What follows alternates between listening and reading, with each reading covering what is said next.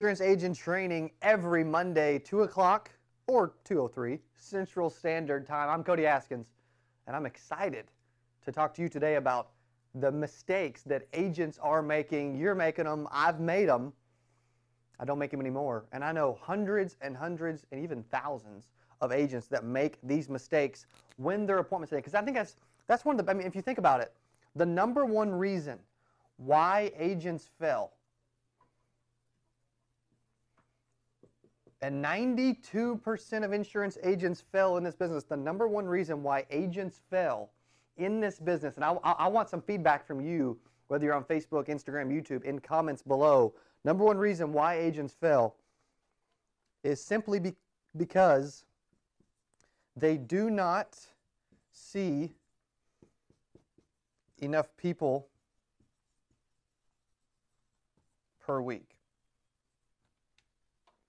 You say, okay, if you're saying that the only reason I'm failing is I'm not seeing enough people per week, then what can we do to fix that? Well, I know that the best way to fix this, which is why insurance agents fail, is there's three things. Number one, I would almost say there's like three ways to almost like guarantee success, right? To succeed. How are we doing on glare, DJ? We good? Good. Yeah. Three ways to succeed. I would say, you know what? Number one is buy leads. I heard it said by Joe DeVault out in the Boot Hill one time. He said, hey, the Boot Hill, Missouri. He said, hey, Cody, if agents do not have leads, without leads, agents are unemployed. And I thought, dang, dude, that's good. Like that got my attention. Without leads, agents are unemployed. And you say, well, Cody, I don't believe in buying leads. Without prospects, essentially a lead is a prospect. And when you think of prospects, okay, you could think about your warm market. You could think about, you know, your people from your church. You could think about your networking group. You can think about all these different ways. It doesn't always just have to be a lead that you bought. A prospect is a lead. So without leads, whether they're bought, free, grabbed, referrals, whatever, without leads, you fail. Okay. The number two thing is there's a lack of appointment setting. Three ways to succeed, dude, get better at appointment setting. And then the third thing would be training, which would be knowing, hey, here's what I do when I get in front of a prospect from A to Z, all four steps from the warm up to the fact find, to the presentation and the close, all the way till the wrap up and cool down. This is the biggest reason why agents are able to succeed and keep themselves from failing is when they have people to talk to, when then they know what to do to get in front of those people, and then when they get in front of those people, how to convert them into actual sales, okay? So I'm going to go over a few mistakes. The part I'm going to cover the most today is step number two, appointment setting. Get the appointment setting mistakes, the things that I see, whether it's at the door knocking, whether it's on the phone, doesn't matter. The biggest mistakes that I see, I would say the biggest mistakes in general when it comes to appointment setting would be, the first one would be the start of the call. It's weak. It's weak, baby. It's weak. The start of the call is weak. So when you start the call, a lot of agents will do this. Here's how about 90+% of insurance agents will start a lead call. Hey, I'm looking for Betty Smith. Yeah, no, this isn't Betty. Well, yeah, it's Betty. And then we'll make another mistake. Hey, my name's Cody Askins with Secure Insurance Group, and you put your information in saying that you wanted a quote to buy life insurance. And then we pause. And what happens is, by doing this, two things are happening. The start of the call has a lack of confidence. The start of the call has a lack of confidence. We don't know that we have the right person. And then even the second layer is when we say something like that, like, hey, you filled out a form, you wanted to quote to buy life insurance or whatever, it's a dumb assumption, right? Because every lead has some level of interest. By doing that, you are asking the prospect to insert an objection here, please. So that's the first mistake, the start of the call. The way you should say it when you start the call, I would say, you know what? It's the greeting. From the very beginning, you are showing a lack of confidence and you are struggling with getting the prospect's attention so that you can end up getting in front of them. Instead of, hello, I'm looking for Betty. Hey, Betty. Which one has more likelihood of getting the response we want, gaining confidence in them, letting them know, hey, I know who you are. I'm not a salesperson. I'm not a telemarketer. I'm not a random stranger. I know you. One has confidence with an assumption, and one's going to get them, because if you think about it, have you ever told a prospect? Have you ever have you ever told a telemarketer? So for instance, I'll ask DJ something, and it applies to you guys too. DJ, have you ever had someone call you and say, hey, I'm looking for Daniel, I'm with SiriusXM or whoever, and you say, oh, no, you have the wrong number. Has that ever happened? No. It's happened to you guys, hasn't it? Right? Right? No, it's happened. It's definitely happened. Yeah, yeah. I mean, that's the biggest thing, though, because they don't know that they have the right person. I may not want to talk to them. You guys may not want to talk to that telemarketer, so we may end up saying, nah, you know what? You got the wrong number. It's not him, you know. Dude, I even do it. So instead, let's start the beginning of the call, the greeting, the right way. Hey, Betty. Betty says, hello. Hey, Betty. That's it. That's the beginning of a call. Hello. Hey, Betty. Hello. Hello, Betty. That's it. I mean, so many mistakes are made right here that affect the entire rest of the call. Now you know how to greet someone when you get them on the phone, because if you greet them the wrong way, there's a lack of confidence, a lack of trust, poor assumption, and the rest of the call, they just know that you don't know them. All right, second thing is,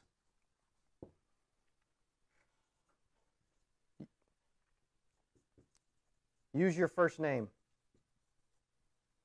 I think another big mistake the agents make is they use their last name, they use their company name, and they end up giving the prospect not only too much information, but the prospect doesn't care what your last name is. They don't care what your company name was. I just heard it in our call center last week. We said who we were with, the company. And guess what the prospect did because we said that? They said, who is that company? It gave them a chance to insert an objection, to ask a question.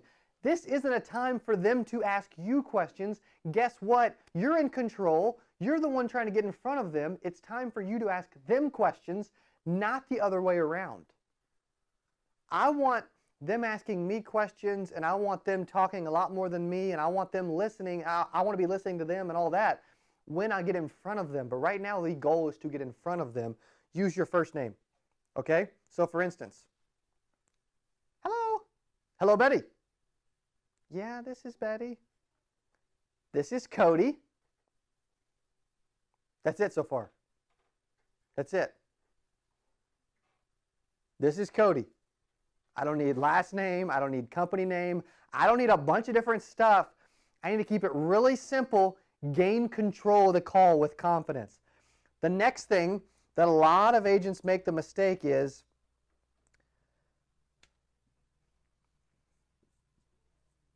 they say, how are you?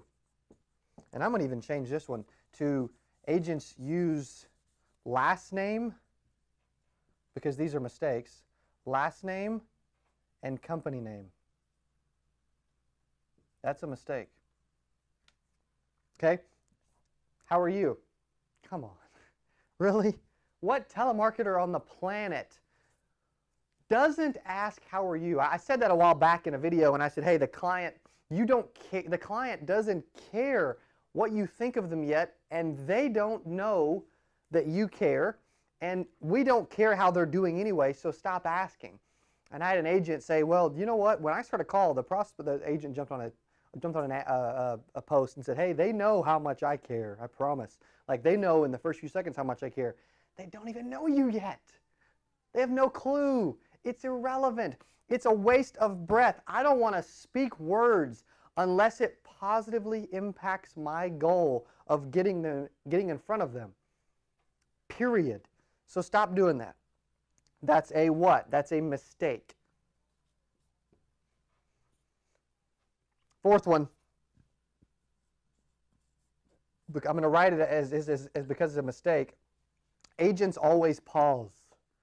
Don't pause until after you ask a question. That is, guess what? A mistake. You heard that call earlier. Hey, this is the bad call. Remember this. This is a wrong call. Hey, I'm looking for Betty. If she even agrees as Betty, she may lie and say it's not. You got the wrong number. A lot of times it's still the right number. Yeah, this is Betty. Betty, this is Betty Smith. This is Cody Askins with Secure Insurance Group. You filled out a form to receive your free quote to buy life insurance. Two glaring mistakes with that. Number one, they just agreed to receive information. They have some level of interest. You have no clue if they're going to let you give them a quote. You have no clue if they're going to buy life insurance. You have no clue about any of it because it's some level of interest, right? Going back to some level of interest again. And the second mistake is the agent pauses, and guess what happens when you don't finish with a question? You pause. They're going to give you an objection. They're going to say, I'm not interested, I changed my mind, I've already got coverage, I can't afford it, because you're a salesperson. You say something dumb, they say an objection, whatever it is, and it's because of the pause. The pause is the death of the call. And then the fifth thing is, again, because it's all about, the fifth thing is everybody's setting all these like firm appointments and meetings.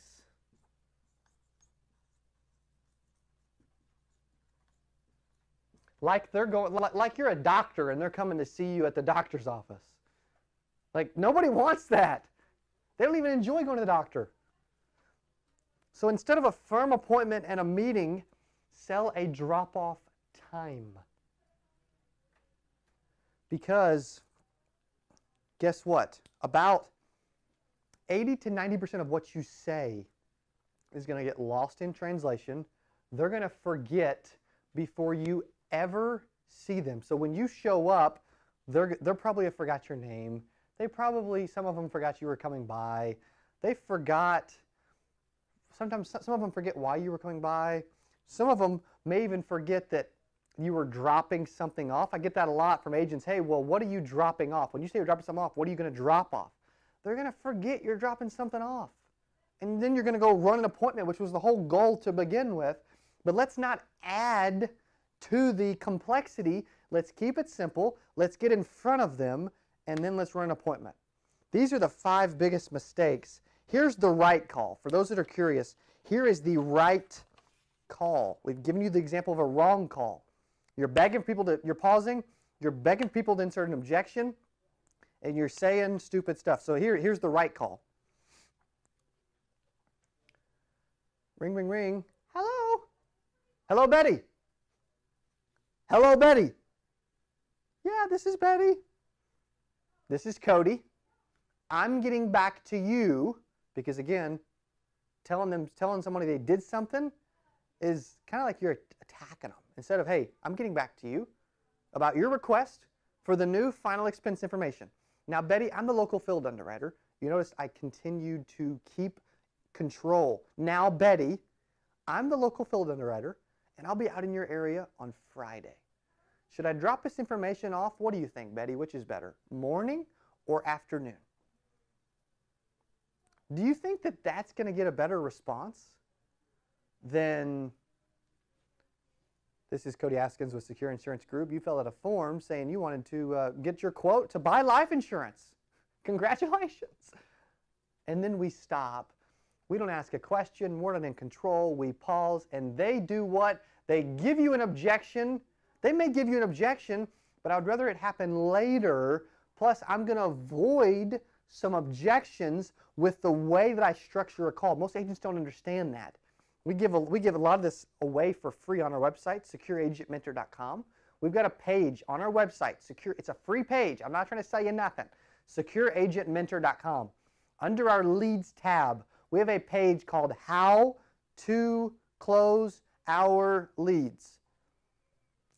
We tell you when to call, when to text, when to email, when to door knock, how many times to call, how many times to text, how many times to email, how many times to door knock. When you call, here's what you say. Don't do this. When you text, here's 3 different examples of how to text someone. When you email, here's 3 different examples of how to email someone. When you door knock, here's 3 different ways to door knock them. Here's a training video. Here's a Harvard Business Review on why all this works. The only thing I'm not doing for you is the work. Is actually showing up and doing it, calling, leaving the voicemails, doing the door knocks. Because the reason why a lot of our stuff works is about 90% of the time, you will reach about 90% of prospects when you make 6 calls. Statistically proven, when you make 6 calls, you'll end up reaching about 90% of prospects. Also, statistically, 80% of sales are made between the 5th and the 12th contact. Most agents give up. Some of them never call a lead. You say, no, that's not me. I would never do that. You've done it before, I promise. Or they call them once, or they call them twice, but I would say only about 5 to 10% of agents ever go past 1 or 2 calls, and this is the only reason why you're struggling with leads, because if we broke it down earlier, the ways to succeed: have leads. I don't care where you get them. Work the leads to get in front of people, and then when you get in front of them, ask them to do business with you. It's not I'm going to put that on a t-shirt. It's not a super complicated process. The goal is to get in front of them, to get in front of enough people to succeed. So that's why these are the biggest mistakes that agents make. Poor greeting, as in, hey, I'm looking for somebody. There's no confidence in that. The confidence you've got to exude confidence, or they're never going to believe you. If you don't believe yourself, I promise you they don't. Another mistake, using your last name and company name. Nobody cares. When you say company name, it allows them to say, oh, who is Senior Benefits of the USA Incorporated? Like, it's just dumb. How are you? You don't care, and it's not a good question. It's gonna spur an objection. Just wait. The pause is another huge mistake. Pausing after you've said something instead of finishing with a question and being in control. The pause is the absolute death of the call. This is the worst one, by the way. This one's pretty bad because it starts the call off really poorly. This one's really, really bad because it is the absolute death of the call. You want a lot of objections every time you try to call someone. Do this. If you want to extract as many objections as you possibly can and make this business even harder than it already is, then do that. And I promise you, you'll get more objections than you ever wanted.